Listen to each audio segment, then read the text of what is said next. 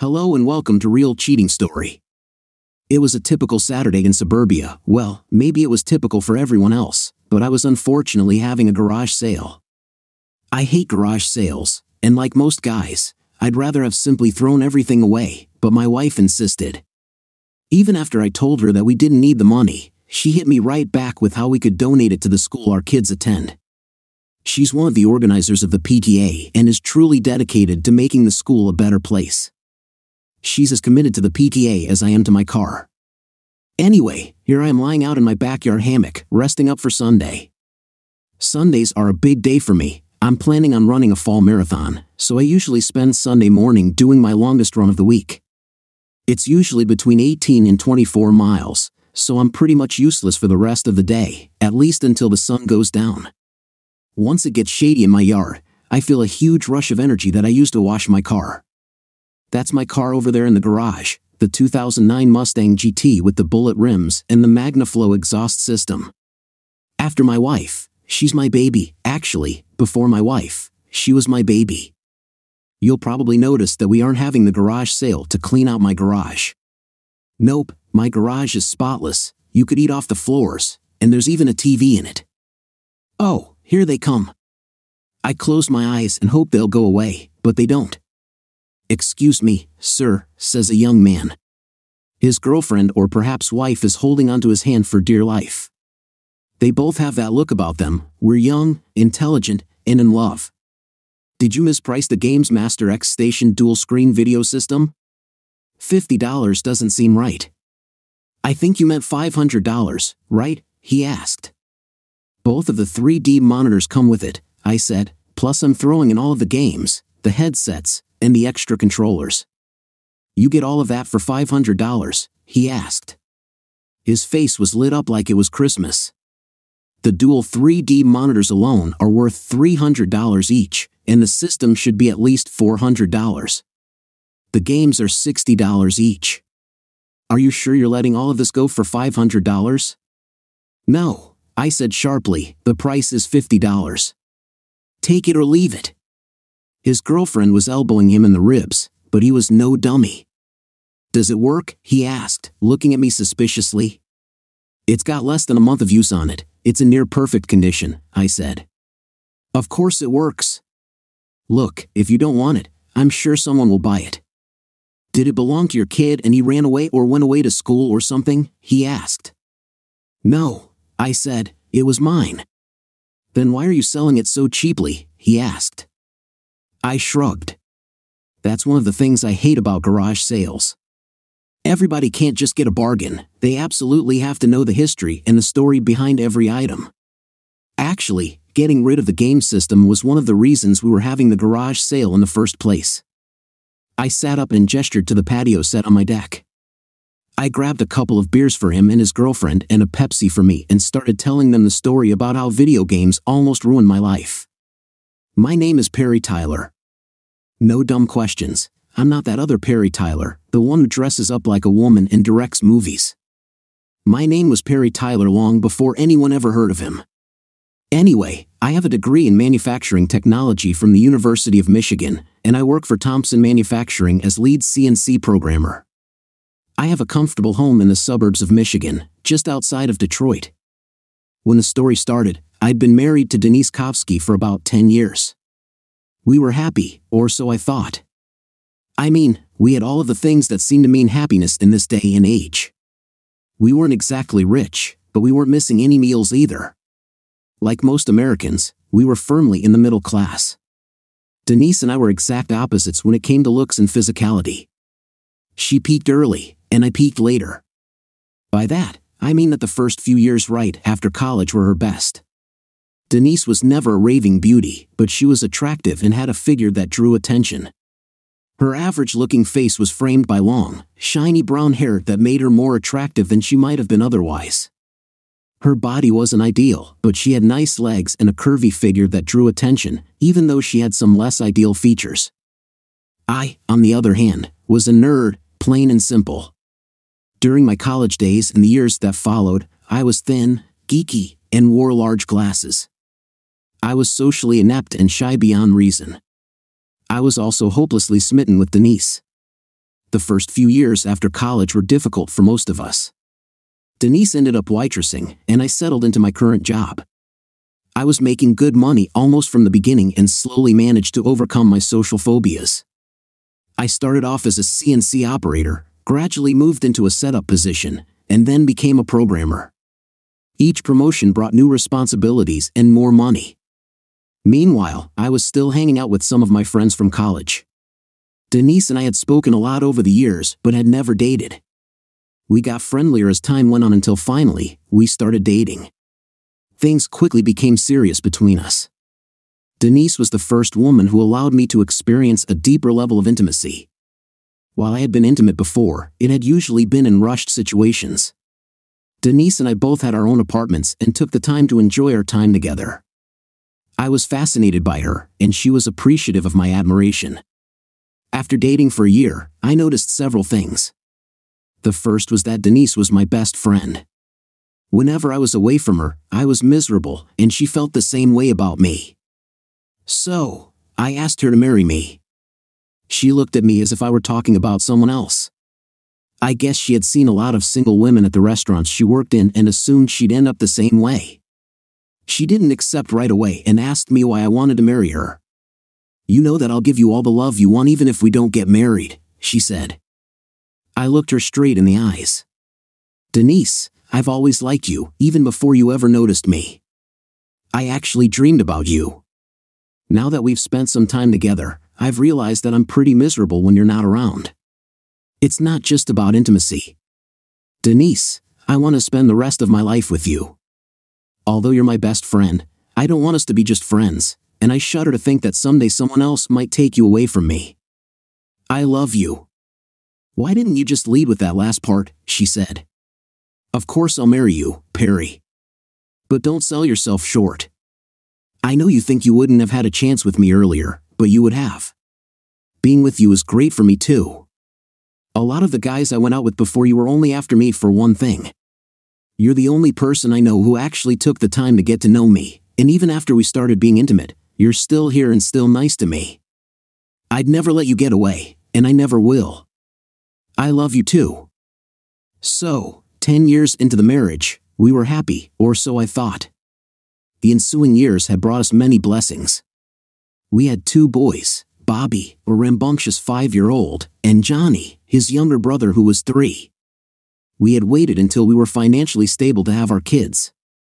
We had a nice house, 2 cars, a pool, and regular vacations. We had all the things that one needs to be happy. Of course, over the 10 years, we had changed. Denise seemed to get shorter and gained weight. She became more of a typical suburban housewife. I won't bother trying to describe it in detail, but over the years and after having 2 children, her appearance had changed significantly. Despite these changes, I hadn't noticed much. Denise was still the woman I loved, and now she was the mother of my children. That connection felt unbreakable. It wasn't unusual for me to come home and show my affection in a playful manner, even if it sometimes startled her. On the other hand, the years had been kinder to me. Being in charge of a department and handling important responsibilities had given me more confidence. Dealing with challenging situations and solving problems over the past decade made me more comfortable in social settings. I also started to work out, and Denise's cooking added a few more pounds to my frame. The final straw was giving up my large glasses in favor of contacts. I think the issue really became apparent when Mary Claire Thorpe, our babysitter at the time, mentioned something.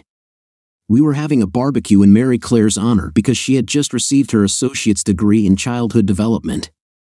Of course, she still had many years of schooling to go through, as her goal was a master's degree or possibly a PhD, but it was an important first step, so we wanted to celebrate. Mary Claire was a striking, though shy, girl. She was tall and slender but had a graceful figure. I had seen her in a swimsuit many times, and while I admired her, it hadn't led to any improper feelings. It was kind of like appreciating a well-designed car. You notice its qualities but remain content with what you have. So there we were, Denise and I, our kids, Mary Claire, her brother Stuart, and a couple of neighbors, all gathered around our pool, giving Mary Claire gifts and congratulating her. Mary Claire was so happy that she had a few drinks and was a bit tipsy. Denise had just given her a gift, which was a laptop computer. Before Mary Claire opened the box, Denise had playfully said, "Here's our gift, Mary Claire. It might be something car-related, so you can take it back and exchange it. But what do you expect when my husband, the nerd, gets to pick it out? Mr. Tyler is not a nerd. He's attractive. I'd be interested in him," Mary Claire gushed, obviously drunk. Denise's eyes narrowed significantly. Even though she knew Mary Claire was drunk, I guessed that she hadn't really taken a close look at me in a while. To her, and to me, we were just two people in their mid-30s with kids and a mortgage, like everyone else we knew. Hearing that I was considered attractive changed things for her. When we first got together, Denise was in her prime, and I was less so. Finding out that perceptions had shifted, even if only in the eyes of a tipsy babysitter, caught her attention. Denise and I spent most of our time playing with our kids and focusing on family activities. Over time, the spark in our relationship had dimmed to a few embers. Women notice these things and tend to internalize them. I decided that we needed to pick up a few new hobbies to rekindle our connection. I had read several articles about online predators and how playing video games with your children can help protect them from being victimized or bullied. Since I wasn't much of a gamer, I figured I needed to get a head start. I went out and bought the most advanced and expensive gaming system I could find, along with a lot of popular games. I also bought a professional-level dual CPU, dual monitor setup so Denise and I could play together and against each other online. The games I bought included titles like Call of Duty 4, Unmapped, and C-Rim, which had excellent campaign modes and online variants. When I got home and set up the system, Denise looked at me as if I were out of my mind. "How is this going to help us recharge things around here?" she asked. "Well, in two ways," I explained. "We can play some of the games together to enhance our teamwork skills." "We already have good teamwork skills," she snapped. "I know," I said, "but besides family activities, we don't often do things together just for fun. Some of the games will involve us competing against each other, and there will be prizes." "What kind of prizes?" she asked skeptically. "It depends on the game," I said. "It could be that the winner gets to choose what we do for the evening." "Don't get any ideas," she smirked. "I'm not going to let you use this as an excuse for anything else. I just want to enjoy more time with you," I said earnestly. She smiled and laughed a bit, and I noticed she seemed more cheerful than she had been in a while. That happiness lasted until we actually started playing the games. A large part of my job involved using computers and various software platforms, so I adapted and learned quickly. Denise, on the other hand, struggled. Modern video games are fast-paced, realistic, and require quick reflexes, problem-solving abilities, and a competitive edge. Denise didn't seem to have those skills. The first night we played was rough. We acted as a two-person team while playing Beyond the Call of Duty. Denise was defeated before she even figured out where we were. We restarted the game, and she was defeated almost immediately again. Denise was defeated so many times that evening that she threw the controller down in frustration and walked away. The next evening, we decided to play against each other offline. "So, what are we playing for?" I asked. "Not what you're hoping for," she smirked. "I'm not taking any risks until I'm at least skilled enough to compete." I was disappointed, and I ended up winning 15 times in 14 minutes. Needless to say, not only did I not get any special treatment, Denise barely spoke to me for 2 days. I was about to give up on the whole gaming idea and save it for the kids when they got older, when I received an excited phone call from Denise at work. "Saturday night," she said. "What about Saturday night?" I asked. "Saturday night, we'll play video games against each other. If you win, you get to choose what we do. If I win, you have to do something I ask," she said. "What brought this on?" I asked curiously. "Mary Claire's brother, Stuart, is going to give me video gaming lessons," she explained. "I was telling him about how hard you've been trying to find things for us to do together.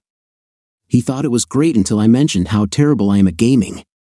He offered to teach me for $10 a session if he could use the system sometimes. So, Saturday night, it's on." It had been on a Monday when she called, and all week, Denise and I exchanged glances and smiles. Even when we were intimate during the week, it felt more energized and enthusiastic. Saturday night arrived. We had dinner, and after the kids went to bed, Denise took a shower and got ready. I also took a shower and put on a robe. We met at the gaming system, each of us dressed in our finest nightwear, and prepared for our game of Beyond the Call of Duty. The first to kill the other 5 times would win. As soon as the game started, I took cover and located Denise on the simulated landscape. I quickly made my move and achieved a kill. "That's one," I said. But Denise soon turned the tables. She managed to get 5 quick kills in a row, demonstrating skills that were beyond me. I was frustrated, while she seemed quite pleased with herself. "Let's go, honey," she said, leading the way to the bedroom. I followed and did my best to fulfill her requests as promised. After several rounds, she told me she needed a break. I grabbed a drink and returned to bed, but when she asked if I wanted to continue, I was too frustrated to take her up on the offer. The next day, I went for a run and spent the rest of the day relaxing and washing the car. When Denise asked if I wanted to play again, I declined, saying I was too tired but would watch her play. She was impressive, knowing cheat codes and combos I had never imagined. By the time she finished, I was ready to take a break from the game. Later, when Denise wanted to start dinner, I decided to try a different game, Unmapped. It's an adventure game with realistic scenarios where you start as Jim Columbus, a descendant of Christopher Columbus, on a quest for a city of lost treasures. Denise saw what I was doing and joined in. Once again, she struggled, and I saw an opportunity for a rematch. For the next week, we planned to play Unmapped. The online version constantly introduced new puzzles and foes, with the winner being the first to reach the treasure. "What are we playing for this time?" Denise asked. "You know what I want," I replied. "Well, this time I want you to take care of me in a way that will make me feel appreciated, just like last night," she said. "I'm still feeling the effects of how you made me feel." I just needed to step away and clear my head for a moment. During the week, I spent a lot of time playing Unmapped and learning more about the game. I practiced so much that it felt like I was actually inside the game. Denise couldn't practice as easily because the game changed every time you played. Saturday arrived, and we followed our routine. After putting the kids to bed, we settled into our gaming chairs and started Unmapped. Denise, being better at the previous game, excelled in this one as well. I was stronger at solving puzzles, but she narrowly won. As promised, I did everything she requested. She expressed how much she enjoyed it and said that buying the video game had been a great decision. I responded with, "I'm glad you're happy." "What about next weekend?" she asked. "We still have a game left that neither of us has played yet," she said. I fetched the game box, and we read through it together. "I'm game," I said. "This one might be a challenge for you." "If I win," Denise said with a smile, "you'll have to give me something special that you desire, but you won't be getting it." "What if I win?" I asked. "Nothing," she replied. This left her puzzled. She positioned herself beside me, wrapping her arm around me. "Don't you want to?" she asked. "Not anymore," I said. "Perry, it's been over a week since we've been together," she said. "Denise, you just had a great time a few days ago," I said. "That should be enough." The next day, I went for a long run and spent time washing the car, using the time to think about how to prepare for the following Saturday. I decided to take a more strategic approach. While Denise made dinner, I casually looked around our living room and noted a few details. Later, at work, I accessed an old application on my computer. We had several cameras around the house for monitoring, which we had set up years ago for security purposes. I repositioned one of the cameras to monitor the gaming system, knowing it might be a bit underhanded but necessary to understand how Stuart was assisting Denise. I set up the camera feed on a smaller window on my computer's desktop, planning to monitor her training. I had been working on a new program for about an hour when I heard a sound. It seemed like Denise was talking to someone. I saw Stuart and another man in the feed. Stuart, a large, bald guy with thick glasses, was very opinionated, often sharing his strong views on various topics, including his theories about characters from popular movies. I noted their conversation while keeping an eye on the training session, trying to piece together what was happening. I quickly ushered them out as soon as he left the house, so I asked Stuart if I would get paid now. Denise suggested that Stuart's friend might be more comfortable sitting outside on the deck while she gave him his money. I didn't understand why I was paying Stuart, but Denise reassured me that there was no rush, and we had all morning and most of the afternoon. Stuart glanced at his friend, who began to speak but then fell silent at Stuart's look. He walked outside, muttering under his breath. Denise and Stuart watched him leave the house and heard the door click behind him. Then Denise pulled Stuart into the living room and took a position in front of him. I was stunned as I saw her start to engage with Stuart in a way I hadn't anticipated. My heart rate and blood pressure surged. I quickly pressed a key to start my computer recording and grabbed my jacket. I told my secretary it was an emergency and needed to leave immediately. I was in the parking lot in under 2 minutes. I parked a block away from my house and walked the rest of the way to avoid drawing attention. As I entered through the backyard gate instead of the front door, I noticed the back door was wide open. I quietly made my way through the kitchen and saw Stuart and Denise in a compromising position. Stuart was behind Denise, who was bent over our dining room table. Stuart was sweating and grunting, and Denise was urging him to hurry up. Stuart's friend was across the room, observing the scene intently. "What's going on?" I asked loudly, causing them to turn towards me. Denise straightened up, and Stuart nearly stumbled. "Perry, what are you doing here?" Denise asked in shock. Stuart, unable to hide his discomfort, blurted out an excuse. My anger overtook me, and I advanced towards Stuart, who was trying to pull up his pants. Although Stuart was physically larger, he seemed to realize what was coming. I had never been much of a fighter, but that morning I was determined. As I approached Stuart, my movement was deliberate and precise.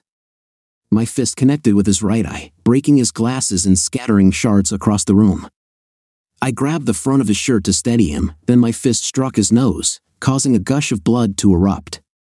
Denise's face was filled with terror as she tried to intervene. Stuart's friend continued to watch, seemingly detached from the situation. Denise threw herself against my arm, trying to stop me from continuing, but I reacted instinctively. My foot came up, hitting Stuart in a sensitive area, which elicited high-pitched screams. I glared at Denise and pushed her away. I picked up a snow globe from the table and threw it. I glared at Denise and pushed her off me. I grabbed a snow globe from the table and threw it at Stuart's friend. I missed my intended target, but the heavy globe struck him on his right hand, cutting deeply and snapping his wrist. He began to scream, clutching his injured hand. Denise was frantically scrambling to find clothes and talk to me simultaneously. "Perry, we have to talk about this," she said. "What is there to talk about?" I snapped. "You've saved your partner for now, but the next time he and I meet, it will be different. Get out of my house, all of you." "What are you talking about?" she screamed. "I don't have a lover. I was trying to protect you from going to jail. Our kids need both of their parents, and we can't work this out if you killed Stuart." "He's pathetic," I said. "Denise, just get out of my house. Take Stuart and his friend with you." Stuart was on the floor in a fetal position, his nose swollen and bleeding, his right eye already blackening. His glasses were ruined, hanging from his left ear, and his pants were around his ankles. Meanwhile, Stuart's friend was crying and trying to open the locked front door with only his left hand. I crossed the room, grabbed Denise's keys from the counter, and opened the door. I told her to take them both with her. They struggled to get Stuart up and out of the house. Denise tried to hug me before she left, but I pushed her away. "When we talk about this, you'll see it's not as bad as it seems," she said. "I'll be back as soon as I take them to the hospital." "No, you won't be," I said. "Go to your parents' house or wherever, but don't come back here. Have your dad come by to get you enough clothes until the lawyers arrange things." "Don't talk like that," she said. "This was just a mistake. We're not going to be one of those divorced families. We need to work this out. I love you, and we need to talk." I slammed the door in her face. If she hadn't jumped back, the door would have knocked her down. The metal frame cracked. Realizing I didn't have much time, I called Mary's CLA and asked her to pick up my boys from school and preschool and take them to my parents' house. I mentioned I might be going to jail soon but didn't explain why. I quickly went to the bank, transferred all the money from my savings account, and closed it. I left the checking account alone to avoid leaving evidence of another account. I went to see my boss, who had gone through a few divorces himself. He helped me set up an offshore account. I deposited the cash into a new bank account and transferred it to the offshore account. Denise's lawyers would have to search every bank in the region to trace the transaction, and since I had opened the account under a different name, it would be difficult to track. I paid some fees but considered it worthwhile. I also cashed out my brokerage account, which contained stocks and bonds. Rolling it into the offshore account cost me roughly 15% of its value, but it was better than paying taxes on a direct withdrawal. My boss had a friend in Vegas at a casino who was going to help us. He also advised me to park my car in his garage. I had my secretary follow me to my boss's house, and we drove back in her Honda. I rented a car, drove it back to my house, and saw the police had already arrived. I smiled and waved at them. "Mr. Tyler, there are 2 men in the hospital with serious injuries," one officer said. "They don't want to press charges, but we'd like to hear your side of the story." "I came home and found one of them with my wife," I said. I reacted the way any guy would. "Do you need proof or something?" The officers looked uncomfortable. "Come into the house," I said. They reluctantly followed me. I went over to my home computer and started the video feed. They watched the first part that I had seen from work. I had cut off the feed long before the part where I attacked Stewart began. "Sir, I really understand what you're going through," said the first officer. "I've been there. Even though these guys don't want to press charges, we need to take you downtown to fill out a report. I think your wife has convinced them not to say anything. You probably won't be there for long." "Oh, I'm ready to go, officer," I said. "I don't mind staying down there for a while. I have everything in order. My house has a front door and a back door. The back door has a special lock, and we were told not to lose the keys because replacing them might require replacing the whole door. Denise had lost hers while we were on vacation. As I left the house, I broke my key for the front door off in the lock. My key to the back door was in my Mustang's center console. Surprisingly, they didn't put me in jail. I was placed in an interview room. They didn't take my phone, wallet, or any personal effects because I wasn't under arrest. They left me alone while I waited for the detective. I called Mary's CLA, who had already taken my kids to stay with my parents. She asked what was going on. "Your brother would probably be a better person to talk to," I said. "But thanks for picking up my kids. I owe you one." I spoke to my dad and explained the situation. He decided it would be best to leave a message on my home phone saying he was taking the boys fishing and had my permission to do so. My dad knew many great fishing spots, and my boys loved fishing. As soon as I hung up, my phone rang. It was Denise. I immediately hung up. She called back, and I hung up again. The next call was from Denise's mom. I couldn't hang up on her. She asked if I would please go to the hospital to talk to Denise while she waited for news about Stewart. I asked her how much she knew about what was happening. She told me that Denise had only said we were having an argument about something I'd done to Stewart and was trying to fix things. I figured it should be up to Denise to explain to her parents what had happened. If she lied, I would tell them the truth. I told Denise's mom I couldn't go to the hospital because I was in jail. Within 5 minutes of getting off the phone, I received a flurry of calls from Denise, none of which I accepted. Half an hour later, I explained my side of the story to the detective in charge. As I waited to be released, Denise stormed into the police station. Someone had directed her to my room. She ran over and tried to hug me again. I held out my hands and backed away. "Stay away from me," I told her. "Honey, we need to go home and sort this out," she said. "There's nothing to sort out," I replied. "After our divorce goes through, you'll have more than enough time to be with Stewart or anyone else you want." "God damn it, Perry," she said.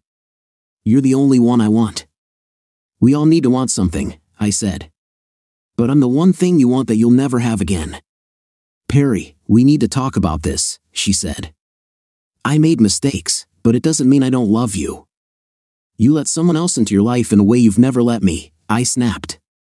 Year after year, I begged you for things you refused to do. We've known each other forever, you've known him for a few months. I married you, supported you, and took care of you.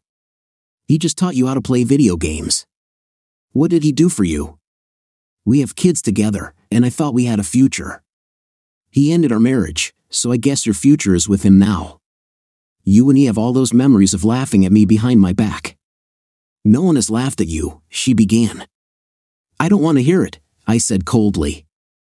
Anything else you need to say, you can say through my lawyer. Perry, we need to talk calmly, she said. I turned my face away from her, stuck my fingers in my ears, and started loudly singing. As I watched, her face grew redder. Perry, don't make me do this, she said. She shook her head and pulled out her cell phone, starting a conversation with someone before snapping the phone shut. She looked back at me with a challenging expression, then got up to leave. The detective re-entered the room. Mr. Tyler, I'm sorry, but we're going to have to hold you. The men you assaulted have decided to press charges, he said. Call me when you decide to listen to reason, Denise said. This could have been really easy, but you had to push me to my limits. An hour later, I was moved into a cell. Denise ran into the cell to see me. Perry, where are the kids? She asked. I refused to respond. Perry, you're taking this too far. It's not what it seems. I need your key to the back door. It isn't with your personal effects, and something's broken off in the front door, she said. Denise, the house is in my name only, I replied. I've told you I don't want you in my house. If you go into it, I'll charge you with burglary or trespassing. Perry, you don't want to resolve this with me, she snapped. There's still time for us to talk and work things out. We can go back to how things were before, and everything will be fine. We'll still spend the rest of our lives together, and this will just be a distant memory. I don't want it anymore, I said. All I want now is to be free of you and start my life over with someone who truly loves me. Her eyes narrowed, and her tone became more serious.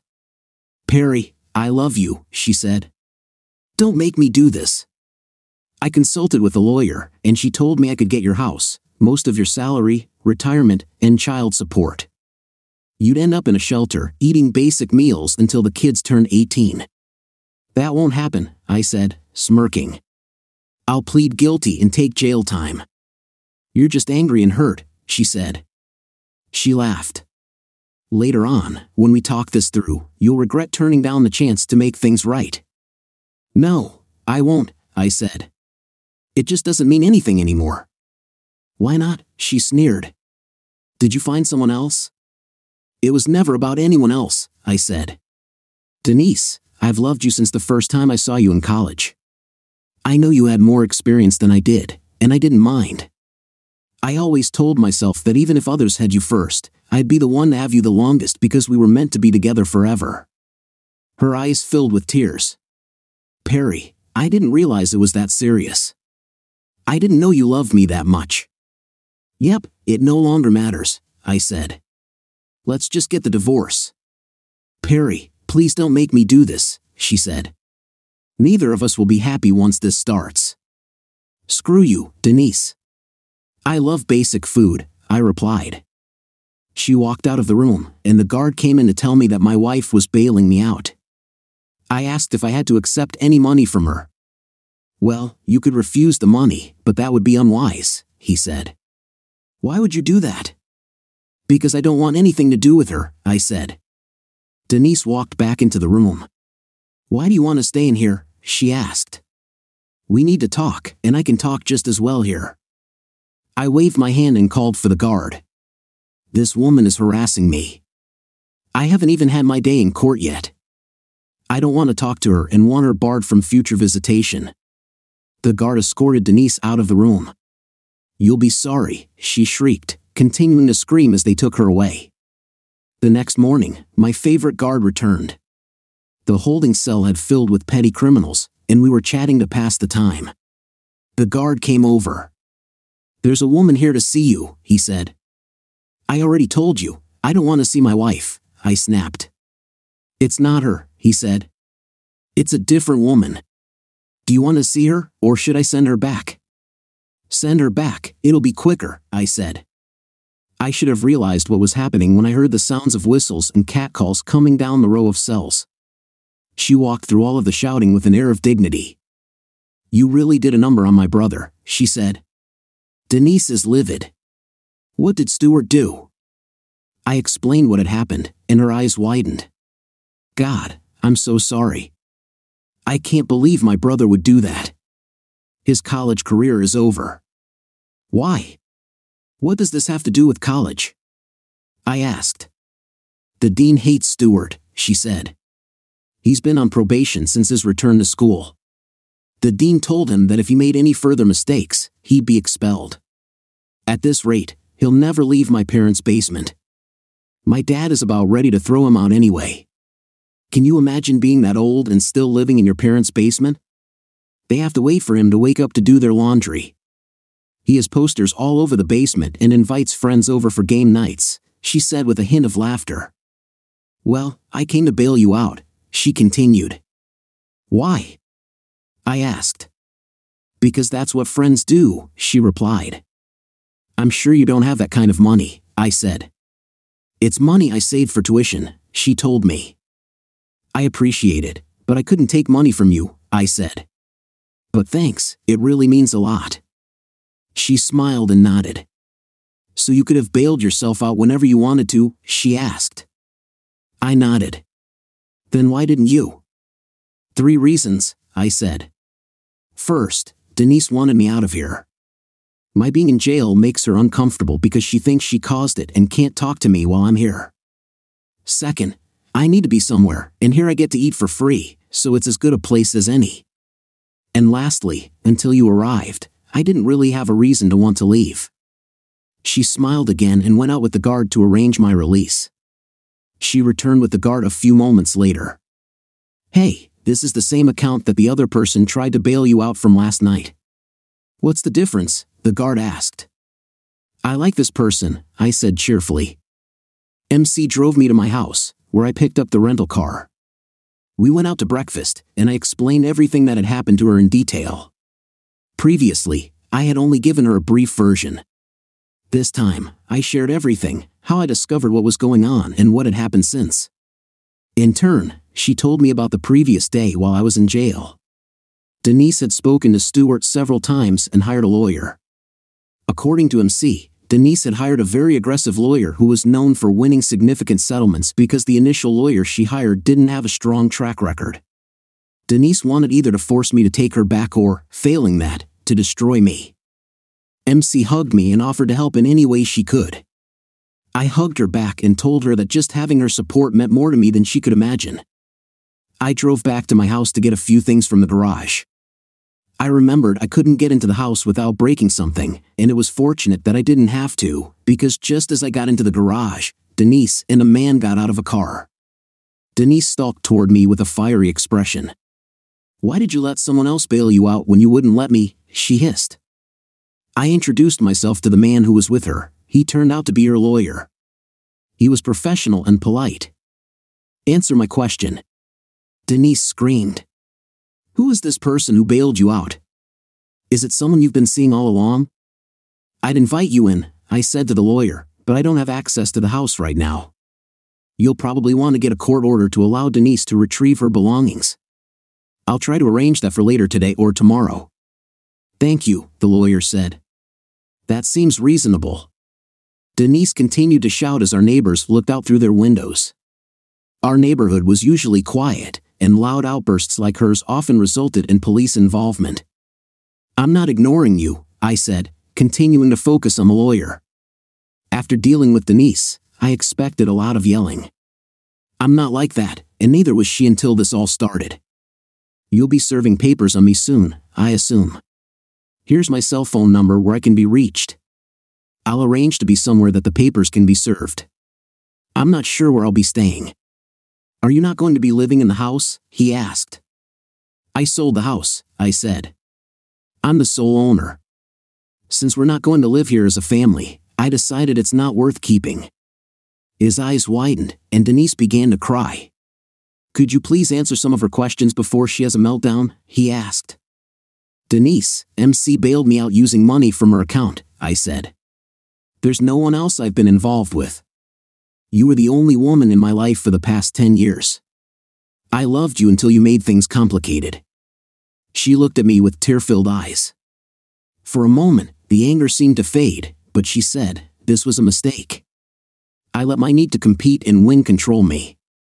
No, Denise, I said. We can't go back to where we were. There's no way to erase what I saw from my mind. There's no way for me to ever trust you again, I said. Are you sure? She asked softly. Maybe you're just still hurt and angry with me. Maybe if we give it some time, you'll change your mind. I don't think so, Denise, I replied. Well, can we talk about this? She asked. Can we sit down like two reasonable people and work out our differences? I'd like that, I said. Let's meet in the park at 1 o'clock. Why the park? She asked. Just in case things get loud, I said. Plus, the park is public, so we can both easily walk away if needed. I'm hoping we can work this out. She agreed and said she'd see me soon. I walked away and got into my rental car.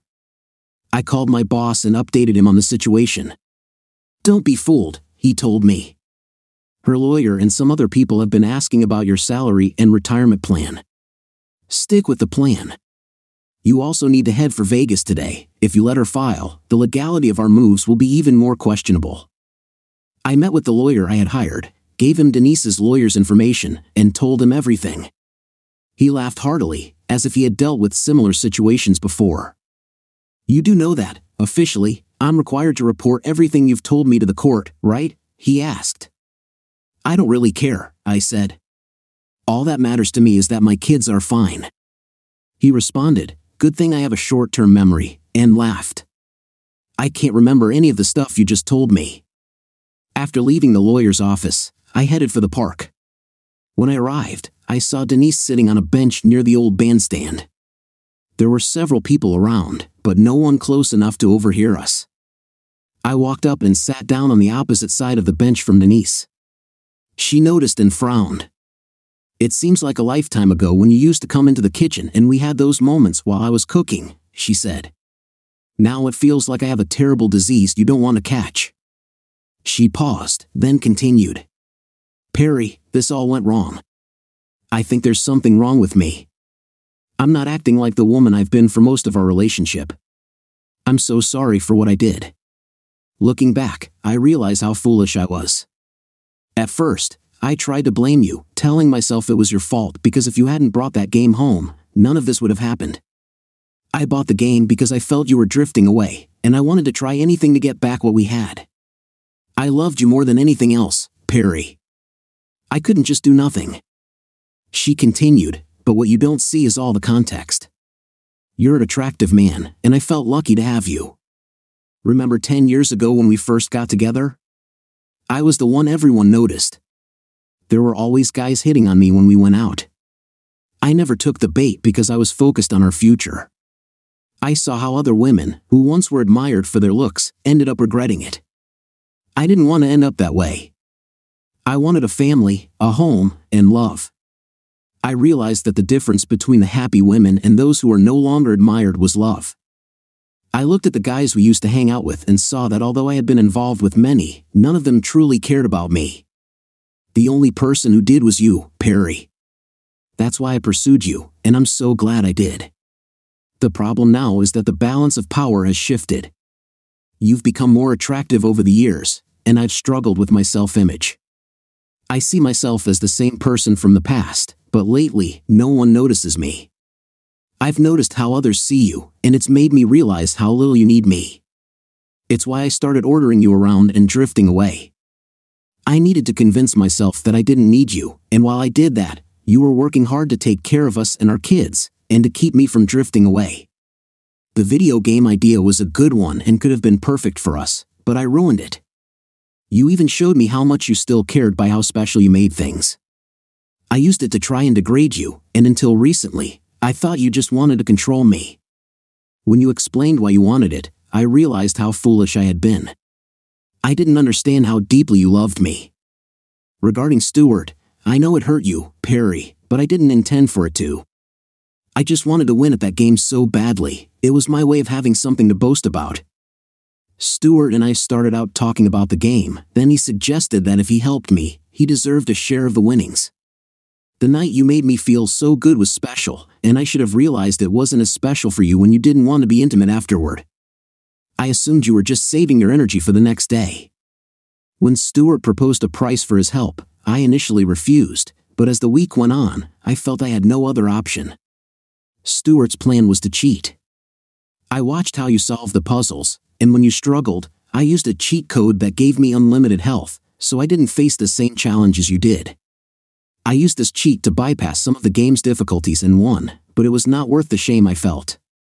When I collected my winnings, you were gracious, but afterward, you didn't want to be intimate with me. When you caught us on Monday, I was in shock. None of this felt real, like life had become part of a game. None of this is worth what I put you through. We need to figure out how to move forward, what I can do to make it right. Denise, that's just it, I began. All I ever wanted was us. That's gone. There was never any need for physical appearances. You loved me when I was just a nerd with giant glasses. I loved you until I saw you with Stuart. Physical things don't matter. I fell in love with a woman who cared about me when others laughed at me. You gave that up when you involved yourself with Stuart. Now, we need to focus on what's best for the kids, figuring out custody and how to take care of them. This isn't what I wanted to hear, she said. I came here to find out what we need to do to get back together. I don't want to hear about co-parenting. Think of something that can fix this. She was getting upset again, and her voice was rising. I'm sorry, Denise, but acting out won't fix this. We're never going to regain the trust. The best thing we can do is start a new chapter as co-parents, and maybe someday, when this is all behind us, we can be friends. Co-parents, she screamed. She got up from the bench and glared at me. Friends? I don't want to be your friend. I'll give you 2 days to get your act together, and then we're going to war. If you push me, I'll take everything you have. All of your money, all of your savings, the house, and even your little car, she shouted. Her loud, angry outburst drew the attention of everyone around us. 2 days from now, Perry, one way or another, you're going to face consequences. Either you'll be dealing with me and our situation or you'll face difficulties in the divorce. You might end up with nothing, living in a shelter, eating simple food, while you work hard for me. And even then, I might end up with Stuart or someone else, not out of desire, but just to spite you. When you retire, I'll claim most of your retirement package or at least half of it, so you still won't have much left. Do I make myself clear? And if I hear about you with another woman, I'll make sure it's the end for you. With that, she knocked over the bench and stormed off to her car. Later that afternoon, I went to Las Vegas. I stayed in a nice hotel, gambled a bit, and enjoyed myself. The next morning, as I was preparing to fly back home, there was a knock on my door. A man standing outside introduced himself and handed me a file. Most of the documents were on hotel letterhead and detailed how I had lost nearly $200,000. Where did I get that kind of money? I asked. He smiled and replied, you sold your house and cashed in your retirement. Then you lost all that money gambling here. Your boss, Justin, is my cousin. He arranged all this after losing nearly $1 million himself. We even had one of our cousins move into your house for the summer. You need to wrap this up before school starts. My niece and nephew will need their own place for school. I smiled and nodded, deciding to extend my stay in Vegas for another day. I enjoyed a show, indulged in rich food, and even socialized a bit. Although I wasn't ready to meet anyone new, I wanted to get used to the idea of dating again. The confrontation came sooner than expected. When I returned, I stopped by the office to thank Justin and give him a progress report. Denise's lawyer and another man were there. Denise approached, and I could see her frustration as she glared at me. So, are we going home? She asked, her tone tense. I just smiled and shook my head. Her eyes darkened, and she looked as if she was about to explode. The man accompanying Denise and her lawyer stepped forward and handed me a folder. You've been served, he said. Denise's lawyer looked apologetic. I realize this isn't the best way to handle this, he said. Your wife insisted. This seems like too much of an ambush. Perhaps you could bring your lawyer to my office for a meeting to discuss this calmly and talk about a settlement or division of property. I warned you, Perry, Denise said coldly. Whenever you're ready to listen to reason, I can make all of this go away. But you should know that your court date for the assault charges is approaching. You might end up in jail soon, and I can make that go away too. She looked at me with a cold, determined expression. One way or another, I'm moving back into my house soon. Later that afternoon, I met with Denise, her lawyer, and my own lawyer. Denise had brought Stuart and a friend, while I had a friend from my side. As soon as Stuart saw the person I had brought, he looked nervous. Are you ready to give in? Denise asked as she sat down. Let's get started, I replied. Her lawyer began, we're petitioning for divorce on the grounds of mental cruelty, and I burst out laughing. Everyone looked at me and my lawyer. What's so funny? Asked Denise's lawyer. Let me clarify something, I said. Just 15 seconds ago, your client was begging me to stay married to her. Does that sound like mental cruelty to you? He looked over at Denise, who was visibly upset. I thought you were going to file under irreconcilable differences, I continued.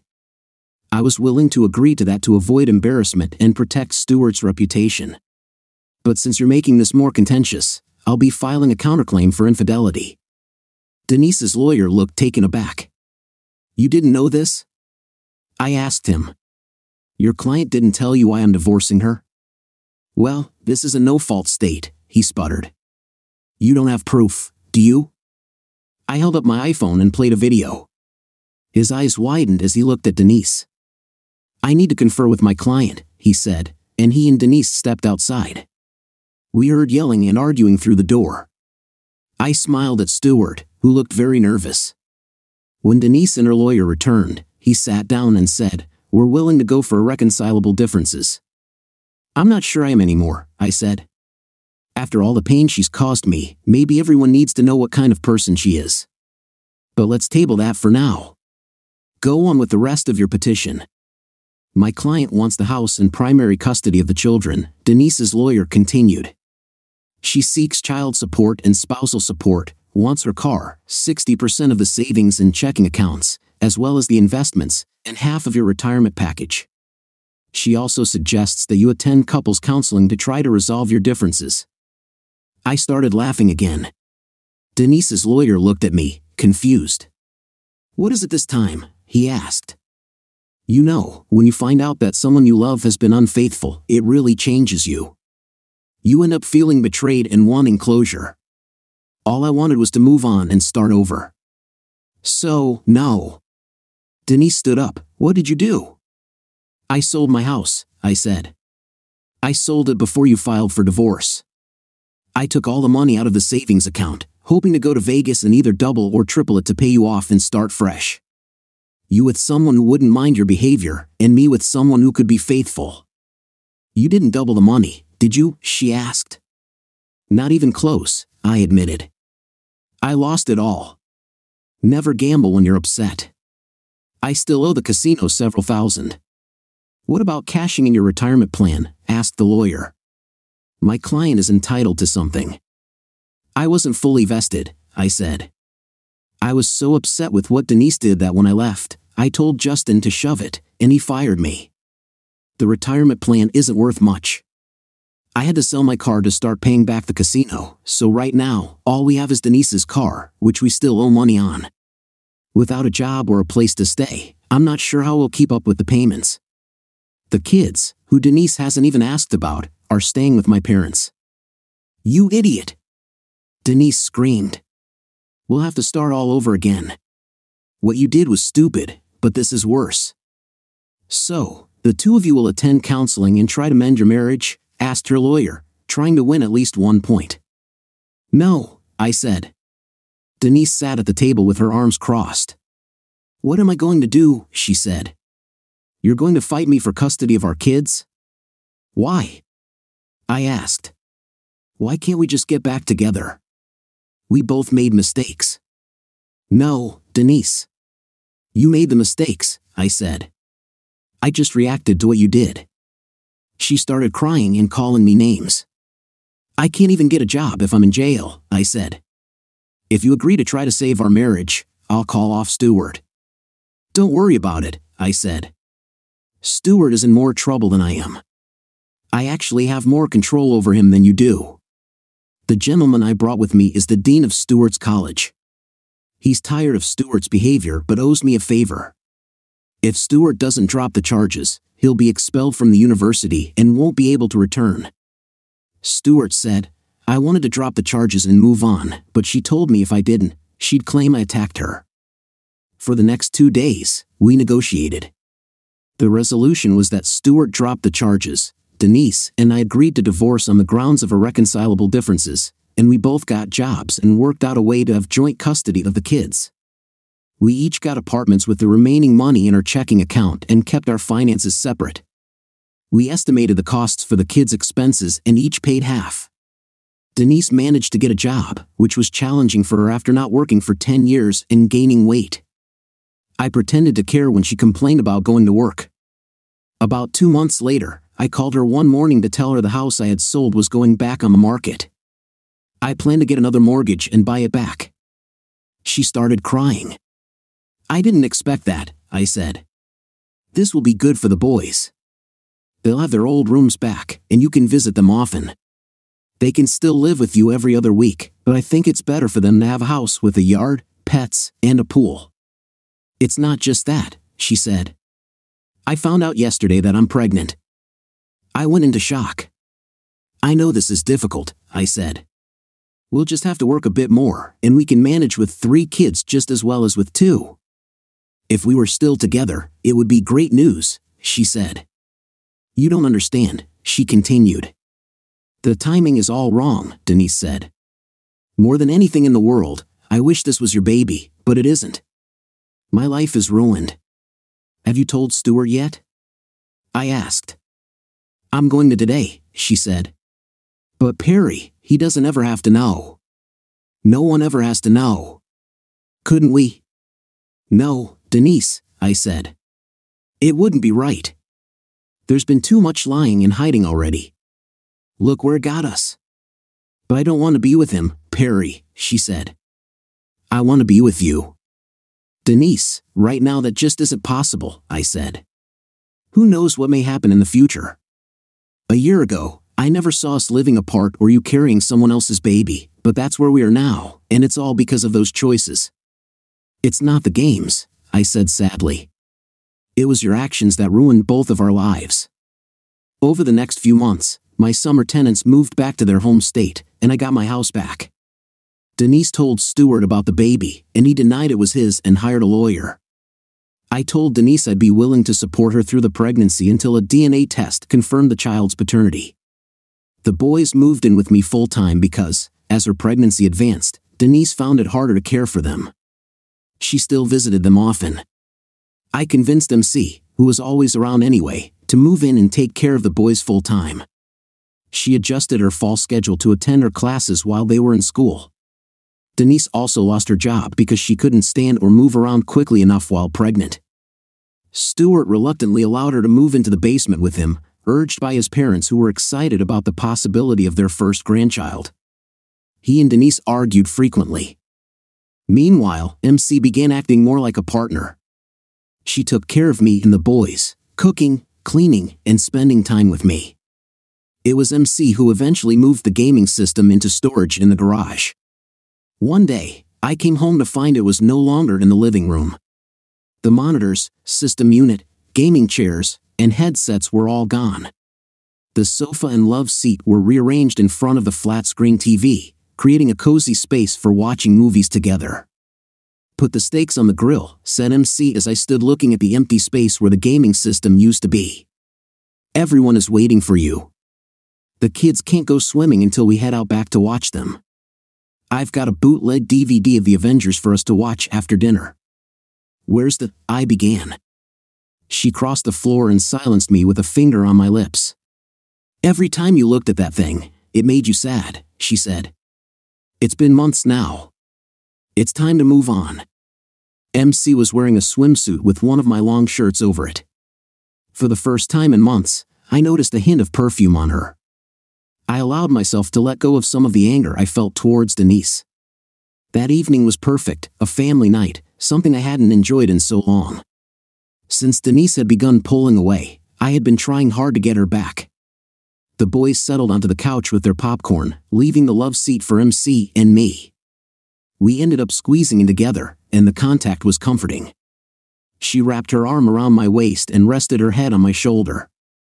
Despite my previous feelings, I found the closeness with MC soothing. As late summer turned into fall, MC and the kids returned to school. We saw less of Denise unless we visited her and her new family. Her pregnancy was challenging, and she often blamed it on my absence. "Stuart is useless," she complained. "He's going to be the worst father ever. I'm a 36-year-old pregnant woman. Why am I sleeping in a basement? I don't have anything."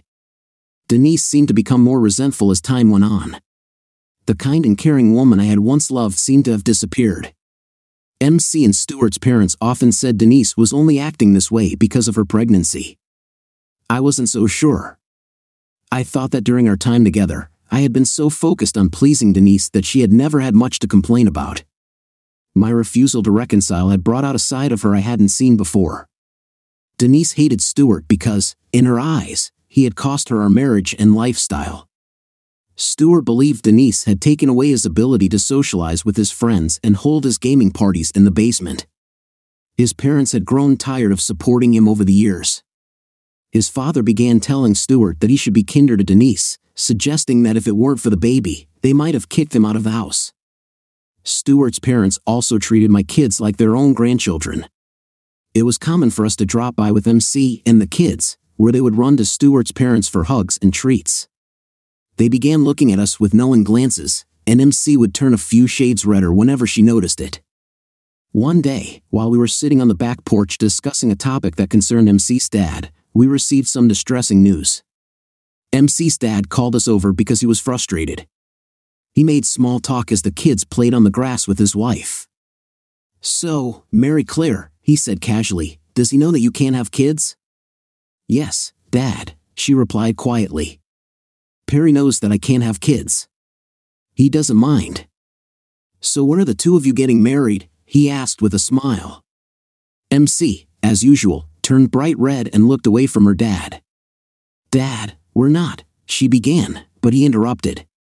"Why are the two of you always holding hands and stuff then?" he asked with a smile. "I just don't want him to get lost." "This porch is pretty big," MC said, trying to lighten the mood. "Yes, sure," he responded. "Until now, no one has ever gotten lost on this porch. Maybe I should make a map of it and post it on the wall so no one gets lost." We all laughed, but MC and I didn't let go of each other's hands. "I asked you guys to come over because I'm fed up," MC's dad continued. "Mary Claire, you're 25 years old. You have your associate's degree, you're working towards your bachelor's, and you have a job and your own apartment. You have a family and a man who loves you. Don't deny it, Perry. I've seen the way you look at each other. I'm proud of you." He reached out and gently touched MC's cheek. "But I want to be proud of your brother too," he said sharply. "He's 32 years old and still acts like a teenager. He's been in college for 14 years, and I'm tired of supporting him. I'm pulling the plug, and I need you both to help me with this. MC, since you're hardly ever at your apartment, would you let me sublet it to your brother and Denise? I don't want my grandbaby living in that basement. And Perry, since you're already like my son-in-law, could you get him a job where you work? Anything would be better than nothing. He's been in college forever, he must be able to do something." At that moment, a very pregnant Denise waddled out of the house, holding a piece of paper and shouting angrily. She was crying and cursing as I watched. MC immediately went to the boys to cover their ears from their mother's outburst. She looked at Denise and reminded her that the kids didn't need to hear that kind of language. Denise dropped the paper and broke down. MC's parents tried to comfort her. I picked up the note and, after glancing at it, was shocked. I asked MC to take the boys inside and get them something to drink. She offered them soda, and their eyes lit up. I read the note aloud after they left. Denise, I can't take this anymore, not one more day. I wish I'd never laid eyes on you. You've really ruined my life. I don't understand why Perry was so upset about losing you. The way I see it now, I did him a favor. He hasn't wasted any time replacing you with my sister. Remember her party? She may have been drunk, but she was telling the truth. Mary Claire now has the perfect life and the perfect man she's always dreamed of. They used to be yours, but while she's happy, I'm stuck with someone I don't want. My parents moved you into the basement without asking me if that's what I wanted. They've tried to mold us into some sort of couple for reasons I can't understand. This isn't the way I wanted my life to go. I don't want a child, I don't want to be a father, and I don't want you. You're not even my type. You're unattractive, and as mentioned before, you're difficult. Even if you had other qualities, I haven't discovered them. Let's face it, Perry is a great guy, and he's been supportive of you for over 10 years, yet you still betrayed him. How could I trust you? He worked incredibly hard to support you, and you still betrayed him. How could I expect you not to do the same to me? I don't even think the baby is mine. I'm convinced something out of the ordinary is involved. I also don't intend to work myself into an early grave like Perry or my dad. I'm not the type to work endlessly to support you and your kids because of a couple of mistakes. I'm smarter than that. College has taught me something. So, with a lighter heart, I'm leaving for greener pastures. Don't bother looking for me. I won't be where you expect. And tell my dad he can be happy now that I'm finally out of his basement. Sincerely, Stuart. As I finished reading the note, Denise began to cry. MC's parents tried to comfort her, assuring her that everything would be okay, but she wasn't convinced. Life has a way of catching up with you when you do bad things. Despite all the deceit and turmoil, things ended up the way they should. After a few challenging months, we moved on. Looking at the couple interested in buying the gaming system, I asked if they wanted to proceed with the purchase. The woman seemed to reconsider, while the man nodded his head. Just then, a beat-up 1980s Yugo with visible rust and damage pulled into the yard. A large woman got out of the car, leaving it running, and a larger man with glasses got out of the passenger side and began examining the items for sale. Their eyes were drawn to the gaming system. "That woman just got out of the car," I said to the couple. "That's Denise. I wonder what's bothering her now." Denise ran around the yard until she found a baseball bat. She handed MC crumpled bills, saying loudly, "Here's $50. It's mine now, right?" MC smiled and nodded. Denise then raised the baseball bat and began smashing the gaming system with force. She continued until the system was in pieces scattered across the yard, laughing maniacally as she did so. "You ruined my life," she yelled, delivering one final blow. "I guess you'll need to look for something else," I said with a smile. The woman from the couple asked how Denise and Stuart ended up back together. We sat back down, and I shared the rest of the story. Over the next few months, things didn't turn out as we had expected. Denise had a baby girl who looked just like Stuart. The paternity was confirmed, and they continued to live in the basement with their daughter. About a month after the baby was born, Stuart called his parents, pleading for help after running out of money and getting caught trying to steal food. He ended up in more trouble when he attempted to flee and accidentally injure a sheriff's deputy. Even though it was an accident, it was considered a felony. MC's parents had to pay a lot of money to get Stuart released. Now, Stuart, Denise, and their daughter are living in the basement, and Denise rarely visits our kids because they're scared of her. They started calling her mommy after we got married. The jail time only made things worse for Stuart, as his felony conviction made it even harder to find work. Denise keeps a close watch on him. His parents insisted on their marriage to give their daughter his last name. Although they continue to argue, things are improving slowly. Denise got a minimum wage waitressing job, and although she's not very successful with tips, she recently bought Stuart a push lawnmower. He now mows lawns for neighbors, competing with local kids for the work. He studied marketing in college and is planning to expand into shoveling snow during the upcoming winter and perhaps raking leaves in the fall. MC came over and brought me another Pepsi, leaned down to give me a quick kiss, and then returned to the boys. "So, Things turned out well for you? The man asked. I nodded. Buying that game system was the smartest thing I ever did, I said. At that moment, Denise's car sputtered and died. She stopped hitting the remnants of the game system and tried to restart the car, but it wouldn't start. Frustrated, she began pounding on the car and cried. Dear listeners, please share your thoughts in the comments section below and don't forget to like, share, and subscribe.